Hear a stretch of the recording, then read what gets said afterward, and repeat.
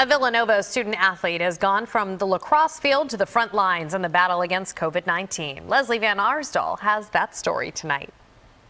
At this time last year, Christine Graziano was juggling lacrosse and nursing school at Villanova. She now finds herself on the front lines of the coronavirus battle at a hospital in Morristown, New Jersey. A lot of the adversity she faced on the lacrosse field, she applies to nursing. My experience as a student athlete had taught me to never back down from a challenge, and I felt that as a younger, healthier nurse, it was my responsibility to volunteer and join in the fight. Her biggest challenge, limiting her exposure to the virus. In each and every single one of our patient rooms is an iPad, so that patients can not only communicate with nurses and doctors, but also their family and their loved ones. The patients in isolation are just as scared as us, and they need to maintain a human sense of connection so that they understand they're not in this fight alone.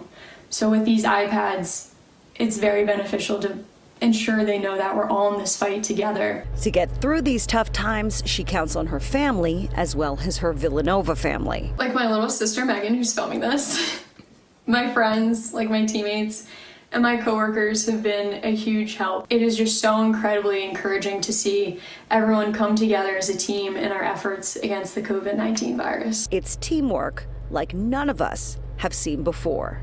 Lesley Van Arsdall, Eyewitness Sports.